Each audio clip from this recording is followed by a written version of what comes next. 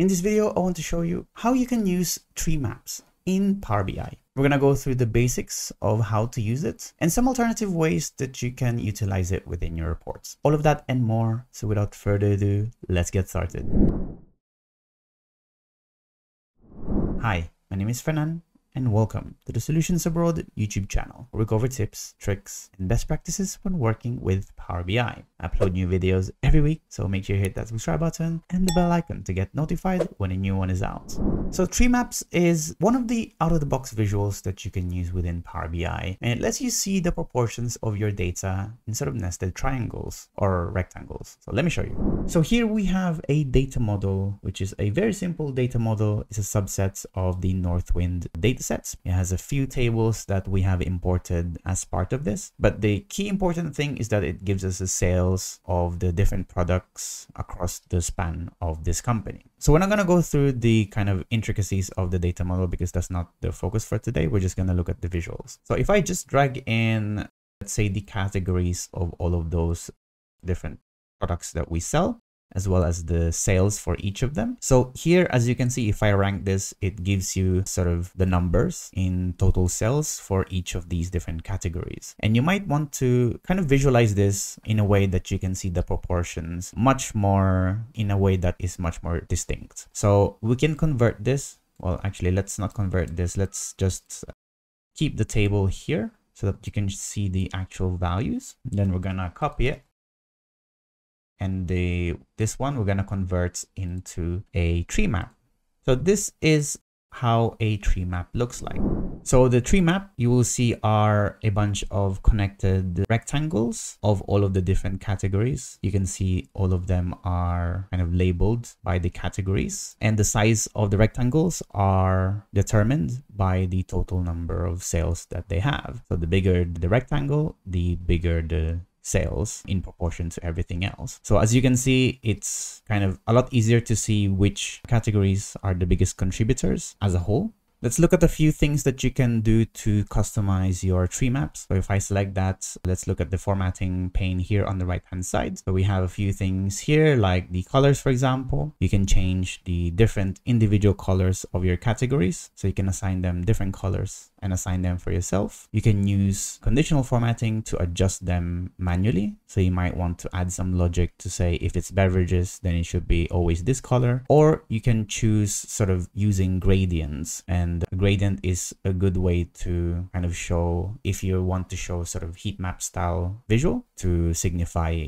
the bigger the sale number is, the darker the shade of the color is. So if you just do sales like this, for example, and just choose gradient, you hit OK, it will, as you can see, the darker the shades, the bigger the proportion this category is. But we're not going to do that. We're just going to remove that for now. Along with the colors, as you can see, the category labels is already turned on. This is the category labels that you see on each of these rectangles, just turned on by default, so you can see which categories those are. Or you can have them as legends, which is also another option that you can have.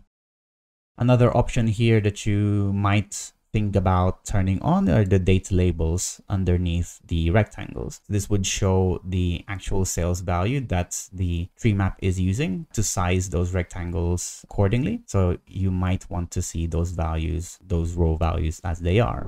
If you want a further breakdown of your tree map, you have in the build section here the ability to add more details, which would split up these categories even further. So for example, if we add a detail here to see the products that contributes to that total of your category, it adds those slices within those sections. So I'm going to just focus on this quickly just so that we can see. And the idea with this tree map is that you can see beverages as a whole, but also which product within beverages contributed to the highest sales for that category.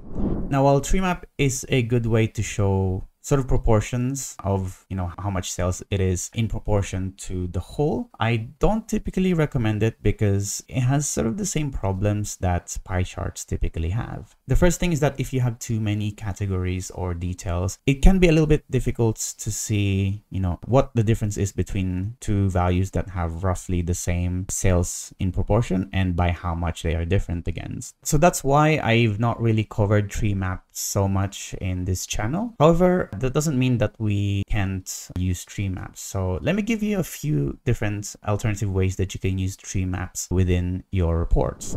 So the first thing that you can do is you can use tree maps as a way to create more colorful slicers than what is currently available by default. So let me show you, first of all, how a slicer looks like, which I'm going to just create a slicer here. And if I change this into a tile, for example, so this is how a typical slicer looks like in Power BI.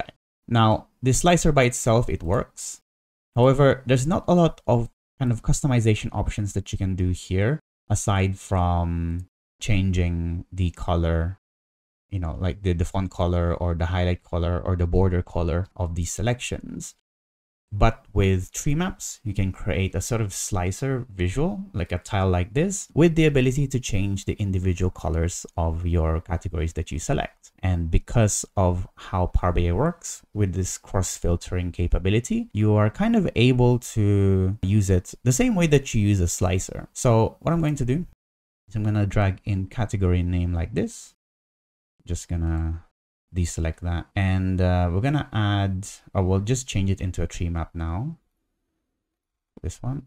And then the key thing is to make sure that they're all the same size, and the way that we can keep them the same size is by just having a count here. So they're all just have one value in this category, so that's why I know that they will always be a similar size. I'm gonna remove the ID title there and just resize it like this. And that's how easy it is to have a slicer using tree maps. So as you can see, you can use it the same way that you can use a slicer visual, except that you have full control over the colors in this slicer pane. So you can change the color of these categories or even conditionally format them if you wanted to. The only thing to bear in mind if you're doing this is that you don't have, or at least we don't have, full control over how your categories are adjusted. So at the moment, it works like this as a tile. However, if you try to do it vertically like this, as you can see, they are sort of adjusting automatically, and there is no way in the formatting section for you to control them and say they should all be the same size or layout. If you sort them out and lay them out horizontally like this, it seems to work just fine. So if you're using tiles like this, tree maps is a kind of good option for you. The next interesting thing that you can do and you can use tree maps for is by creating sort of progress bars natively in Power BI without using any sort of custom visuals. So you might want to use this, for example, if you want to show, let's say, a value against a specific target, and you want to show what the difference is between those two. You can do this quite easily, actually, in Power BI using tree maps. So we have the sales value here, which I'm going to put sales value here. I'm just going to put this into a card like this, which obviously it changes as we select different categories of values here. And then I also have a target, which I've already created. So this is the targets that we want the categories to be aiming for. And this is just a flat 150,000. And there's no logic in this. I just put 150,000 here. What I want to do is, as I select values here in my category, I want to see how far each category is from this target that we've set. So the first thing that we're going to do is we're going to create a measure for calculating the remaining value. So remaining like this. And we're going to create an if statement. So the if statement is just to make sure that if a category sale has surpassed 150,000, we don't want to show the whole thing. We just want to show up to the target. So if the sales is greater than the target, give me the remaining between the target and sales. Otherwise, it's 0. So now what this will do is if we add sales and remaining, change this into a tree map.